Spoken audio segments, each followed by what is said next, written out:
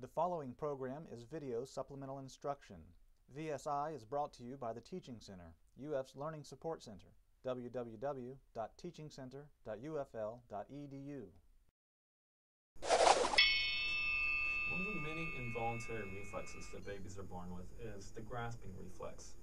Basically what happens here is when the palm of an infant is stroked, they will grasp onto the finger. So, well, anything really. If it's a Sharpie pen or, something like that, the infant will grasp on very tightly. So tightly, in fact, that you could take an infant and with each hand they grasp onto your fingers and it will actually support their entire body weight. There's a picture of it in your book. I don't know how these people are allowed to do this with infants, but it actually does work. I definitely don't recommend it though. The Teaching Center, UF's Learning Support Center, www.teachingcenter.ufl.edu.